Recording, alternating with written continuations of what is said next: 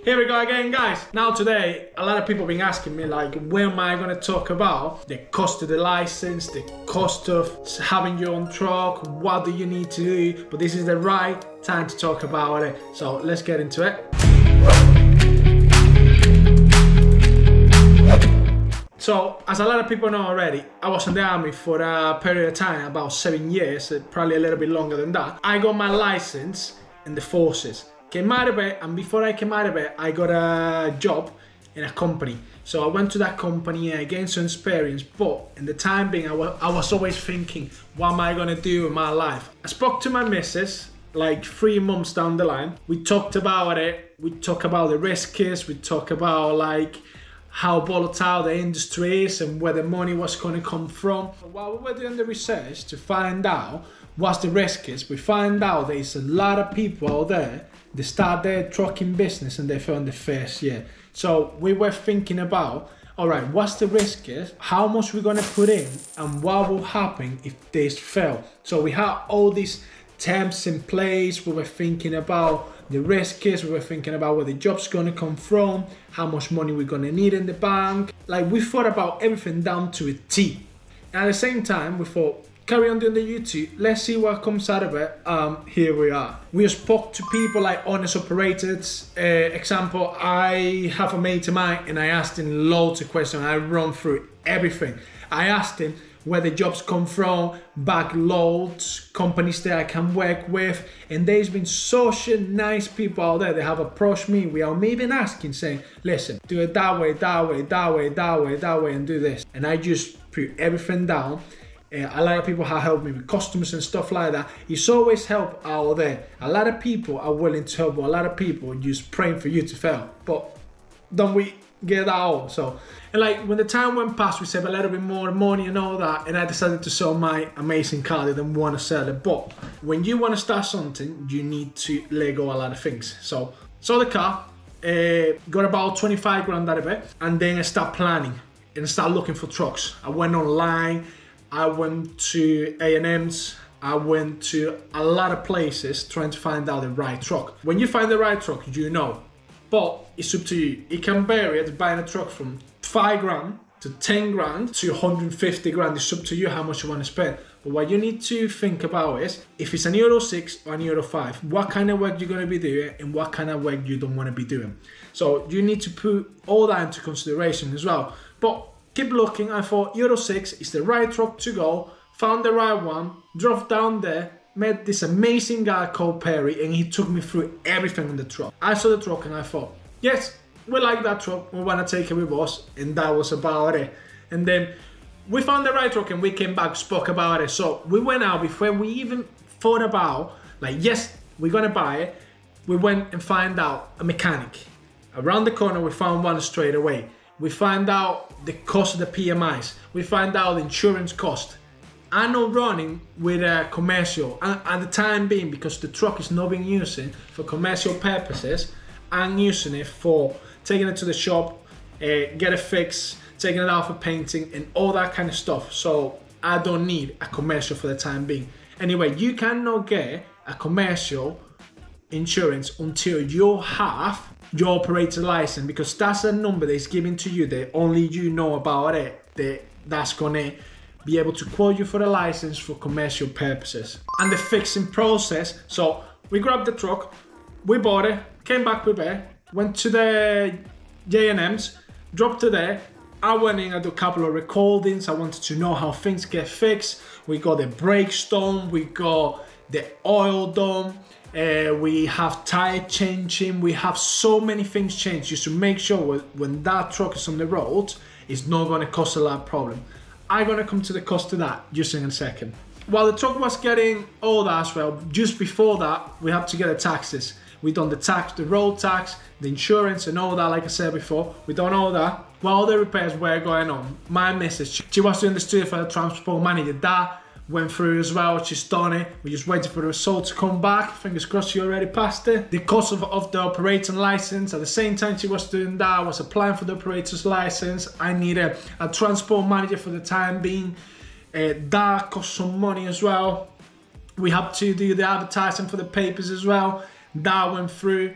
And just little things that you have to tick in the boxes to be able to get the operator's license. You won't believe it. Like it's so much that you have to remember to do in order just to get your operator's license, get your truck on the road. It's a lot. But what you all want to know, obviously I took you through everything, but what everybody actually want to know is how much did all this cost me? So let's get into that now. So when it comes to have your operator's license, all you need is transport manager, you will need an operating center, and you will need a maintenance agreement. As soon as you got them things, you'll be able to apply. But it's one of them that a lot of people don't know about, that when you do your research, you find out about it. There's publishing your business in the paper, and you will have to send that to the traffic commissioner officer for them to see, yeah, he's advertising, he's doing all right, there you go. And then they will make their mind up and see if they're gonna send you the license. The tricky bit is you need £8,000 in the account. You need £8,000, not touchable. You can't touch that whatsoever unless your truck breaks down in the road and then taking it back to the garage and then getting it fixed. And as soon as you get it fixed and you use that money, you will have to replace that money straight away. That money cannot be touched other than rescuing your vehicle. If you know anything different, please, you can leave them in the comment and let us know what has been your experience. All right, so we come to the part that everybody wants to know. How much, people go, how much did it cost you? How much did this cost you? How much is everything costing you? This is what it cost me so far. I'm not saying that this is what it's gonna cost you. You can make it cheaper, but I wanna do it right, and everybody should do it right. So, for an example, for my operator's license, I need to have £8,000 in the account. Transport manager is costing me £350 a month. That is a month. You need to remember this. You need to have enough money to pay for your bills for your truck a month. And parking and operating center, you need to have an operating center like we said before. So that's going to cost you £239. Insurance, so far, like I said, is non-commercial. So because it's non-commercial, I'm not paying the full price. As soon as I have my operator's license, which is about to come, I will need to redo my insurance. Tax, road tax, you will need your road tax. As soon as you move in that vehicle, you need your road tax and you need your insurance. Road tax cost me £1,428. You need that straight away. Insurance, £4,000. It's non-commercial at the time being. I checked this, and when I go commercial, like when I start doing goods for other people and all this, I need the right insurance. It will be around £7,000. But at the time being, I just pay £4,000 to be able to move my truck from A to B to do all the repairs. So my old license costs, so when you send it, it costs you a fee just to send it so they can look at it. So for my old license, application cost me £257. That is no question asked, you gotta pay that. And the wait is between 6 to 8 weeks. When the license is issued, you will have to pay another fee. For the little piece of plastic or paper, whatever it is, a little disc that goes inside your truck, is gonna cost you £401 as well. So if you round that, is £600.58. That is straight away just for this operating license disc. That is just a disc. And then when you come to do all this, your license will be sent to you on the period of time. That is what you need. That is what I have done, or what we have done so far. For the cost of the truck being repaired, £3,100. So that £3,100 they are paying repairs, it was for the brakes, it was for the oil changing, it was for the crank oil, it was for changing filters, it was absolutely everything that the truck needed. And it's in the video. If you haven't watched the video, go to the channel, and there's like when we done the repairs and all that kind of thing. So go enjoy and leave a comment and like the videos as well. I like all the videos. But anyway, and this is where your mind will blow, is the transport manager costs around £1,000. Some of them cost more. When my missus went through, we thought like, yeah, we will get your transport manager, but it's going to be up to you to want to do it. She said, yes, I want to do it, because she's supported, like you got no idea. She went and do it, just waiting for the results. Like I said, that's £1,000 as well. And what a lot of people don't think, you need a lot of money in the bank. You need a lot of money in the bank. And to start, this is my recommendation, and what I speak to people that actually run business as truck drivers, is that you need minimum £10,000 just for fuel saved up in your account to be able to start running one truck. If you got 2 trucks, the recommendation is 20 grand. But if you got anything more than that is always going to be a great help. But remember, this is fuel. Always remember to put little bits, like 2 grand, 3 grand or whatever, in case that your truck break down, you have a blowout, anything. So you have to put that little bit extra money apart. But the recommendation is 10 grand just for fuel. Having all that, so far, like what I just said there, what I have spent is 29,188. That is how much it cost me so far. So I'm not putting the truck in because the truck can cost you whatever you want. It can cost you 10 grand. So if the truck is costing you 10 grand, you add on to that and be like, all right, it's going to cost me 39,000, or you can say 40,000 pounds to start. But always remember that it's going to be like little cost that you're not expecting whatsoever.